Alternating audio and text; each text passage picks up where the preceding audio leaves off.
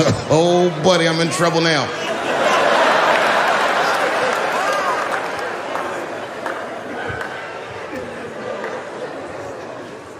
Before I go, I want to share this story with you because it's important to this point.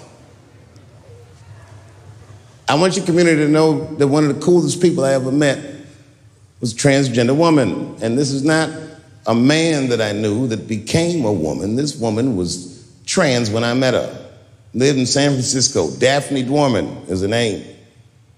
I would do 18 shows in the Bay Area, sometimes in Oakland and Dirty Hood nightclub, and she would be there, a white trans woman, laughing loud and hard at everything I said, especially the trans jokes. It's very puzzling because she was obviously trans. And one night after one of the shows, I met her. And what it was, turns out, it was her dream to be a comedian. And I was her hero.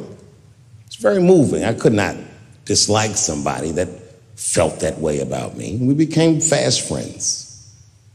And when I made that special Sticks and Stones, right as it was coming out, I happened to be in San Francisco and I wanted to do a show, but I needed an opening act. And I remembered that trans woman I had met. So I called her on the phone. And I called her myself. I said, "Hey, Daphne, this is Dave Chappelle." She couldn't believe it. And I go, "I'm in San Francisco." And then she started saying a bunch of wild stuff. I was like, "Relax now. I don't want any pussy." I was, I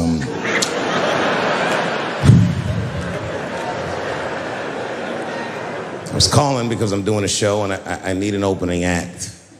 And I was wondering if you'd open the show. And she was like, "Fuck yeah." Now, I didn't know this at the time, but this woman had only done stand-up comedy 8 times in her life. This is little to no experience. And now she's about to open a show for what many call the GOAT.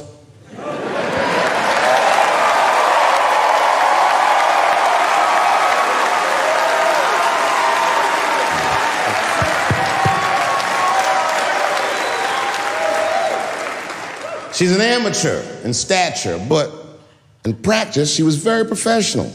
She showed up early, which is something I appreciate because I like people to be on time. She was dressed to the motherfucking nines. I mean, I'm transphobic, and even I was like, "You look nice."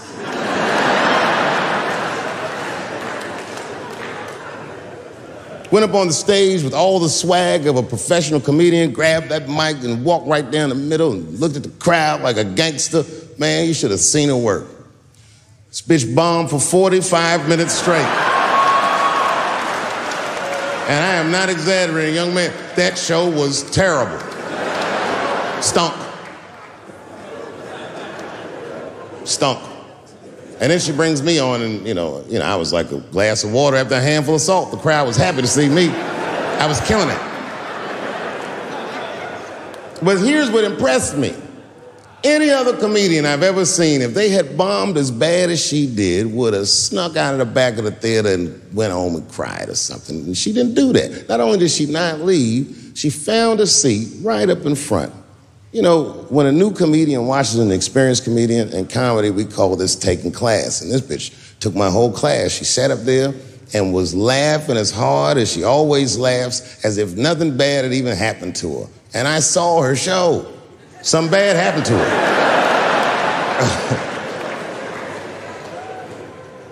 She was drunk. So she starts talking to me while I'm on stage, but the way a person would talk to a television when they were alone. She's talking to me like that. That didn't bother me because I knew her, but the crowd didn't like that shit at all because she sucked. And a guy in the back of the room stood up, and Daphne's hair was dyed blonde at the time, and the guy screamed out, and his energy felt wild as fuck. He said, "Hey, Daphne!" And everybody kind of clamped, like got tense. We didn't know if it was a heckler or active shooter. And he said, "Does the carpet match the drapes?" Yeah, it was fucked up. The whole crowd kind of groaned because it was so, like, mean. Everybody groaned, except for Daphne. She kind of laughed, which was weird. And then she didn't even look all the way back. She said, "Sir, I don't have carpets. I have hardwood floors." Just like that. Just like that. And boy, when she said that shit, it blew the roof off the place.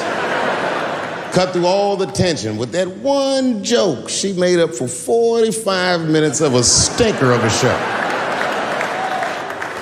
And after that, she could do no wrong. And I kept on rocking. She kept on talking to me. And then the show became something cooler than a show. It became like a conversation between a black man and a white trans woman, and we started getting to the bomber shit. All them questions that you think about that you'd be afraid to ask, I was just asking them, and she was answering them, and her answers were funny as shit. The crowd was falling out of their chairs. And at the end of the show, I go, "Oh, Daphne," I said, "Well, that was fun." I go, "I love you to death, but I have no fucking idea what you're talking about." The whole crowd laughed, except for Daphne. Now she looks at me like I'm not her friend anymore. Like I'm something bigger than me, like I'm the whole world and a guy. And she said, "I don't need you to understand me." I said, "What?" She said, "I just need you to believe," just like this, she goes, "that I'm having a human experience." And when she said it, the whole crowd kind of gasped. And I gave her the Fight Club look. I said, "I believe you, bitch." Because she didn't say anything about pronouns. She didn't say anything about me being in trouble. She said, "Just believe I'm a person and I'm going through it." And oh, I believe you because it takes one to know one.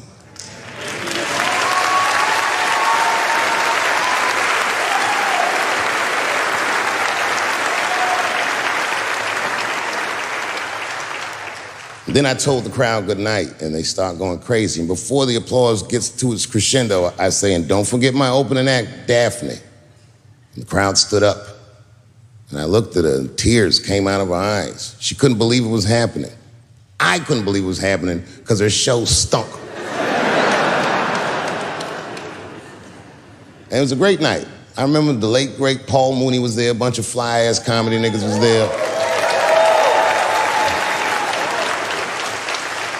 And we all went backstage and was just drinking and talking shit and laughing, and Daphne stole the room. She had everyone cracking up, spinning the yarn, telling us all these crazy stories about shit she be into. We all laughing real hard, and as she's telling us and everyone's laughing, I'm looking around, I'm like, oh my God, she is funny. I pulled her aside and I said, "You're hilarious." I didn't know that when you were on stage. I said, "You're doing some things wrong, but I can help you." I said, "Anytime I'm in San Francisco, why don't you open the show for me, and I'll just try to give you some pointers, see if you can't work this thing out." And she said, "Are you serious?" I was like, "Yeah." And she grabbed me real tight, hugged me, squeezed me, and I pushed her all violently because I'm transphobic. I said, "Boundaries, bitch."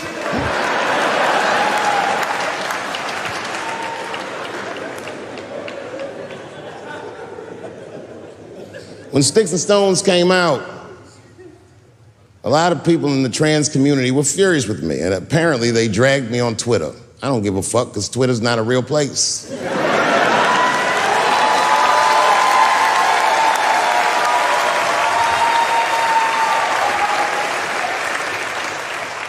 And the hardest thing for a person to do is go against their tribe if they disagree with their tribe. But Daphne did that for me. She wrote a tweet that was very beautiful, and what she said was, it was almost exactly what she said. She said, "Punching down on someone requires you to think less of them. And I know him, and he doesn't. He doesn't punch up, he doesn't punch down, he punches lines, and he's a master at his craft." That's what she said.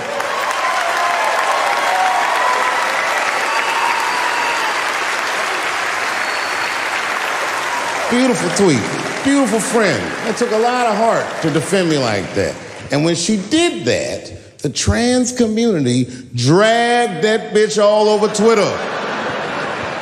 For days, they was going in on her, and she was holding her own because she's funny. But 6 days after that wonderful night I described to you, my friend Daphne killed herself. Oh, yeah.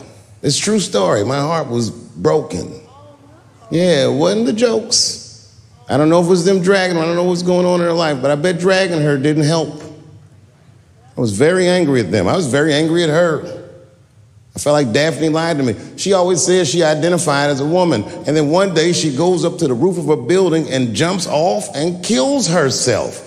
Clearly, only a man would do some gangster shit like that. Hear me out. As hard as it is to hear a joke like that, I'm telling you right now, Daphne would have loved that joke. That's why she was my friend.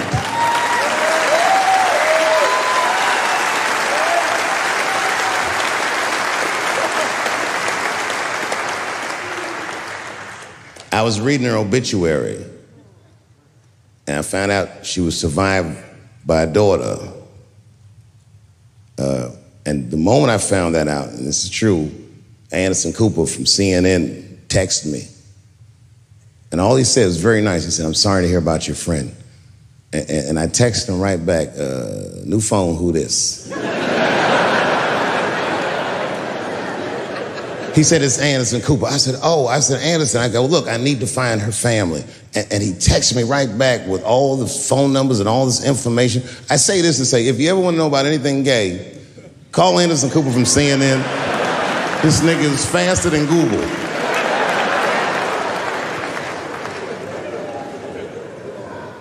And what I did is I got in touch with her family and I started a trust fund for her daughter, because I know that's all she ever really cared about.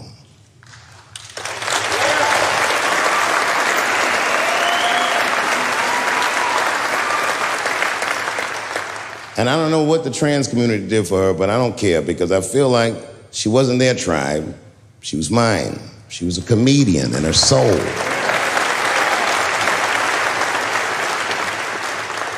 Her daughter is very young, but I hope to be alive when she turns 21, because I'm going to give her this money myself.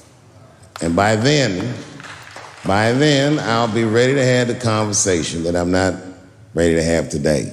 But I'll tell that little girl, "Young lady, I knew your father. And he was a wonderful woman."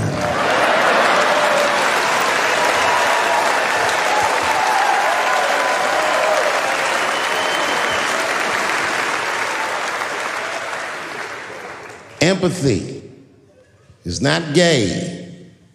Empathy is not black. Empathy is bisexual. It must go both ways. It must go both ways. Remember, taking a man's livelihood is akin to killing him. I'm begging you, please do not abort the baby.